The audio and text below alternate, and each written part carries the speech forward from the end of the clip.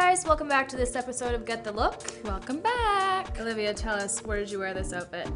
I wore it on the way to give Mercedes an earful. This is the outfit when you gave him some attitude? Yeah, this is the look what you could be missing outfit. No. Threat outfit. Okay. The shirt is Zara. I love the cutouts and I love turtlenecks. Such a turtleneck nerd. I love them.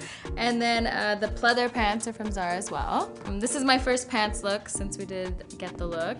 Usually they always have them at Zara. Yeah, Usually. they really do. They're like a staple. Yeah. And what shoes are you wearing? I am wearing Steve Madden again. I love yeah, he's inexpensive but really cute shoes. I did already show you guys my YSL bag. The last look I showed you guys was the New York Fashion Week look. This is more casual.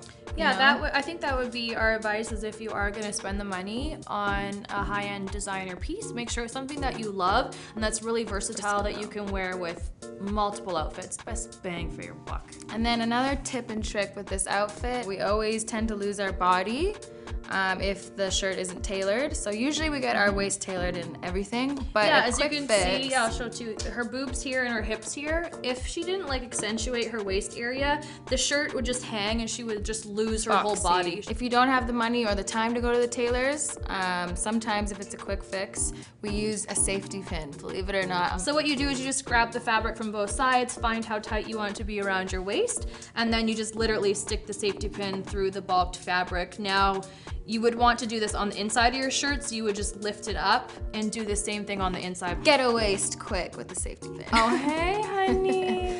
Hope you liked the outfit, you guys. Thanks for tuning in. Until next week, it will be back to Natalie's look.